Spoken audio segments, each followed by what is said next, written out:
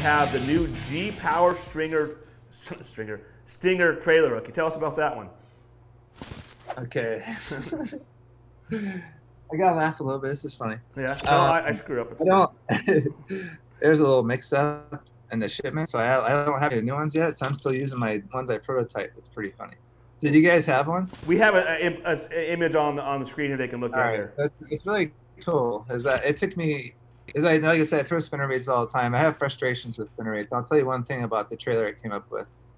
Is one of the irritations I get with a spinnerbait or a buzzbait or even bladed jigs. You know, you can put a trailer hook on those. Is a lot of times that trailer hook will wrap the trailer. You put a ribbon tail, a twin tail, whatever it is. It always kind of wraps. I'm gonna just show you because I don't have one. It's really corny, but I'll show you what affected that hook.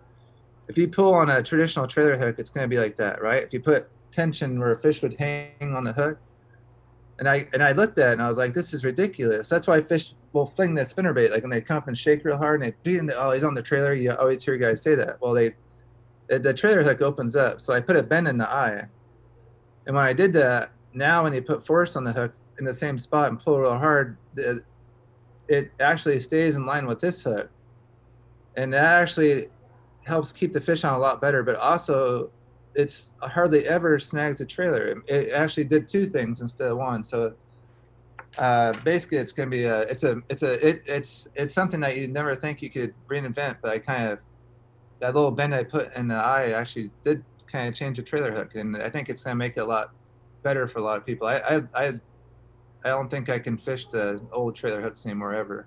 Yeah, when they first put it on the screen, I was like, "What is a bend in that thing?" And I'm never gonna second guess Aaron, but I was like, "There's got to be a reason behind it." I thought it was the wrong hook, Corey. That's what I thought so too.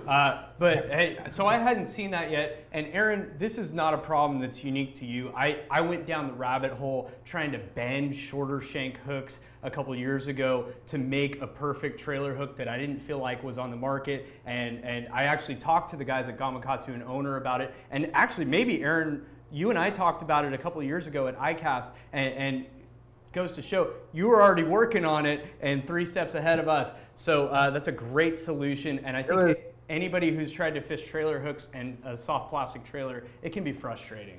It was like amazing how well it works. I didn't expect it. I still don't know how I remember doing it, but the fact that the hook stayed in line with the upper hook, so they're went from like opening up to that part, and then I started using it on the buzz baits and stuff, and the fact that I wasn't hanging my trailers in them anymore was because I fish those type baits with trailer hooks all the time, and it really did work really well. So hats off to you that have them so far, as I'm waiting on my shipment still. They're coming.